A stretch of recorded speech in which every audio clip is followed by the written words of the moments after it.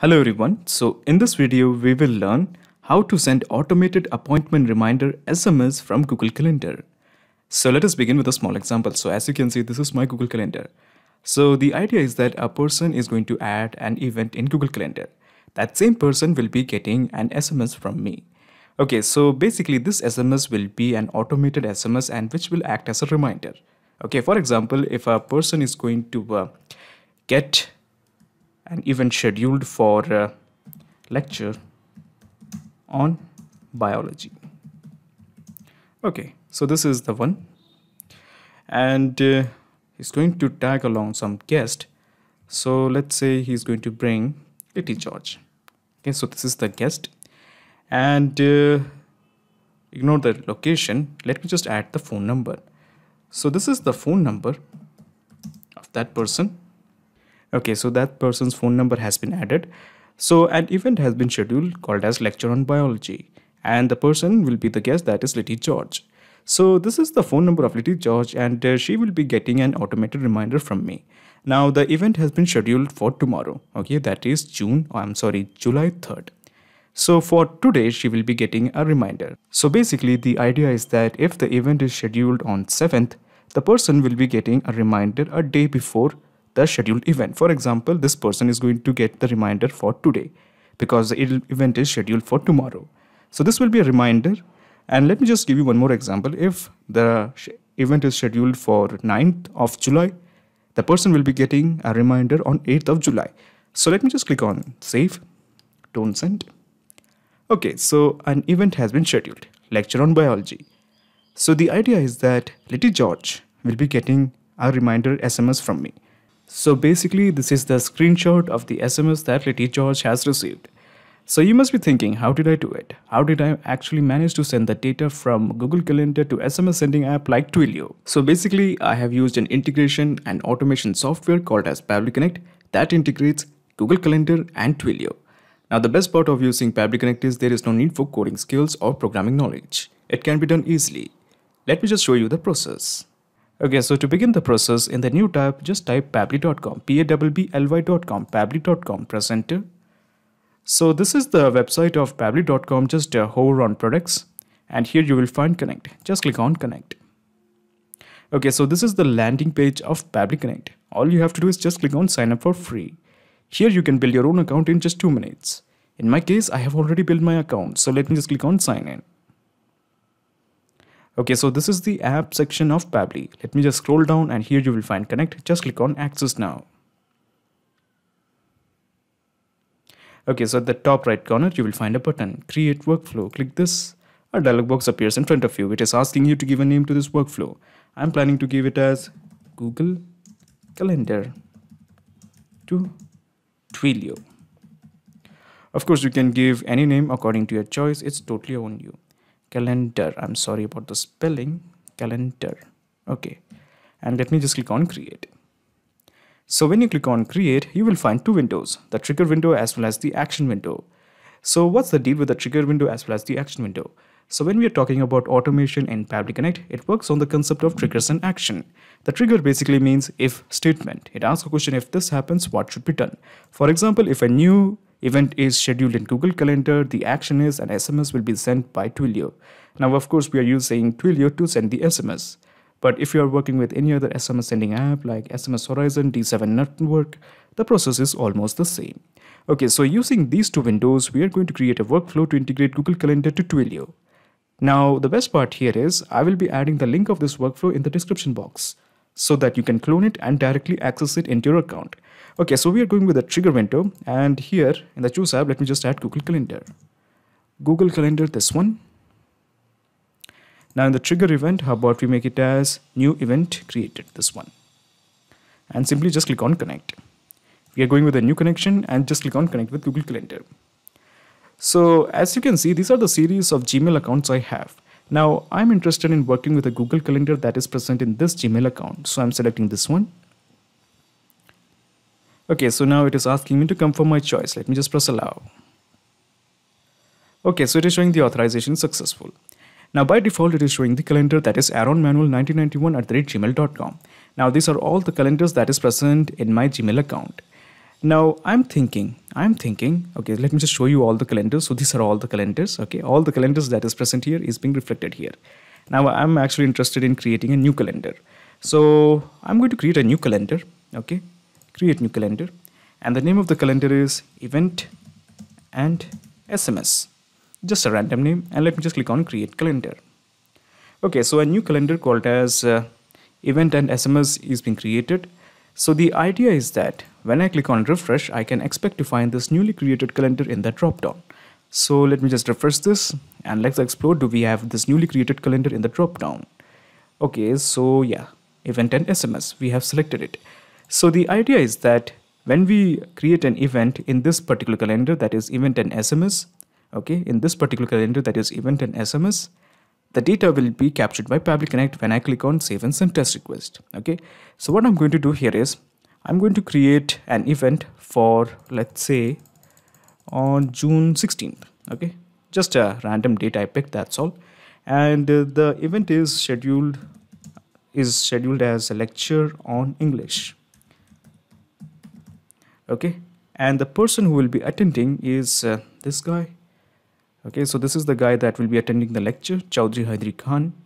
And let me just add the phone number. So this is the phone number, and this is the phone number of 𝗪𝗯𝗲𝗪𝗯𝗃.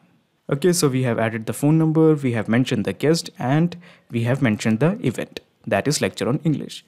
So when I click on save, okay, so let me just click on save. So the idea is that a new event has been created, lecture on English. So at this point, when I click on save and send test request, it will fetch me the data of the recently created event. In my case, the recently created event is lecture on English. So when I click on save and send test request, it will fetch me the data of the recently created event, that is lecture on English. So let me do that. Okay, so yeah, we do have the event, that is lecture on English. We have the description, that is basically the phone number. And this is the guy that we will be sending the SMS. So yeah, so we have got all the details. Now what we're going to do here is we are going to send an SMS to this phone number. So before we do that, we actually have to isolate the number. Okay, so this is the number that we want. We don't want this part. So first of all, we are going to isolate this number. And this is how you do it. In the action window, we are going to introduce text formatter. Text formatter, this one. In the action event, we go with text basic formatting and simply just click on connect. Now we are going to mention the string. The string is basically the phone number. Okay, so this is the phone number. Now the idea is that we are going to isolate the phone number. Okay, we don't want the phone part and the dash part. So we are just going to scroll down and make it as extract phone number. Easy. And simply just click on save and send test request. Okay, so as you can see, the phone number has been isolated. Excellent. Now what's next? So the idea is that we will be sending an SMS. Okay, we will be sending an SMS to the person a day before the scheduled event. Now the event has been scheduled for, I think it was 16th. Okay, so the idea is that we will be sending an SMS on 15th. Okay, I hope it is clear. The event is scheduled on 16th. The reminder will be sent a day before the scheduled event, that will be 15th of July. So what we are going to do here is we have to make sure that we want the date. Okay, we want the date. At present it is 16th. We want the date, that is 15th. So what I'm going to do here is I'm just going to click on this plus button, and in this window we are going to create 15th of July. And this is how you do it. First of all, you introduce datetime formatter. Datetime formatter, this is the one we want. Now in the action event, just click on add/subtract time. Just click on connect. Okay, so this is the date. Okay, so this is the date, that is 16th of June. Okay, this is the date that we want. So using this date, we are going to create the day when we will be sending the reminder, that will be basically 15th of June, 15th of July. So we click here, and this is the date. Okay, I'm sorry, this is the date. Oh yeah, this is the one. Okay, 16th of July. Now basically the idea is that we are going to subtract one day from 16th of July. Okay, that will be 15th of July. So that is why I'm going to enter -1 and day. Easy. Okay, so now we actually want the format, that is this. Okay, let me just add the format. This is the format that we want. Okay, year, month and day, hours, minutes and second. And this is basically the format. The from format is this one, that is month, year, month, day, minutes, hours, Z. We don't want this Z part. We actually want to convert this, the day format, into this particular format: year, month and day, hours, minutes and seconds, this format. Okay, so let me just click on save and send test request. So this is the result. Okay, so we have got the result, that is 15th of June 2021. Now we have to mention the filter. We have to mention the delay. Okay, so obviously the data will be sent on this particular day. Okay, so we have to restrict the flow of data up to this particular day. For instance, today is what's the date today? That is 2nd of June, 2nd of July. We want to make sure that data will be sent on 15th of July. So we have to make sure that data will be restricted for some time. And this is how you do it. You introduce delay. Okay, I'm just going to select delay. So this is a popular module to restrict the data flow for a specific amount of time. So delay until, and we have to mention the delay date. We have to mention the delay date as 15th of July 2021. Okay, this is the one, and simply just click on save and send test request. So it is showing the message that the message has been delayed for 15th of July 2021. Excellent. Now using Twilio, we are going to construct an SMS and send the SMS.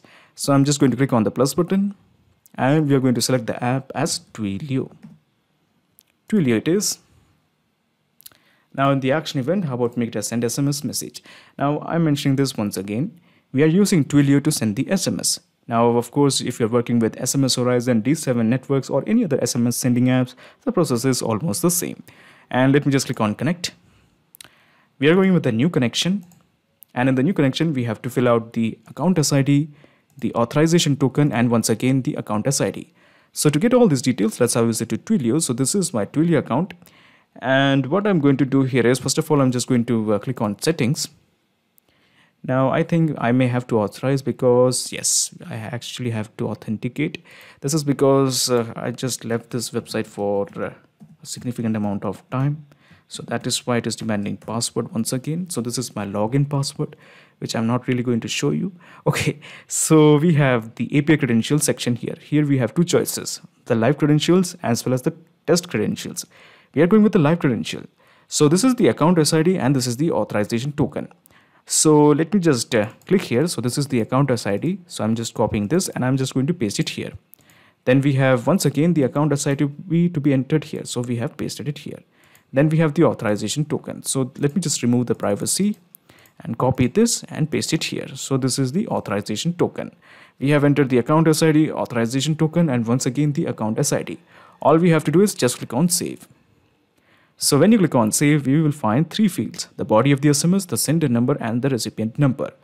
So we are going to begin with the recipient number. So we click here. Okay, so if you may remember, we have isolated the recipient number. So this is the recipient number and we have mapped it. Now remember this, it is asking for a particular format. And the format is you include plus in front of this whole number. Okay, +91 is the country code for my country, that is India. So make sure that you follow your particular country code, +91 it is. Then we have the sender number. So let me just straight away take you to Twilio, and this is basically my Twilio number through which I will be sending the SMS. So let me just show you the SMS, the sender number. Okay, so this is the SMS number, sender number. I'm just going to copy mine. I'm just going to paste it here. Okay, so I think we are ready. Then we have the body of the SMS. The body of the SMS is hello. This is an automated reminder for the event, and the event was that is something we have marked, that is lecture on English scheduled on. The event was scheduled on 16th, I think. Okay, yeah, event was scheduled on 16th. This is an automated reminder for the event lecture on English scheduled on 16th of July 2021. So at this point, all you have to do is just click on save and send test request.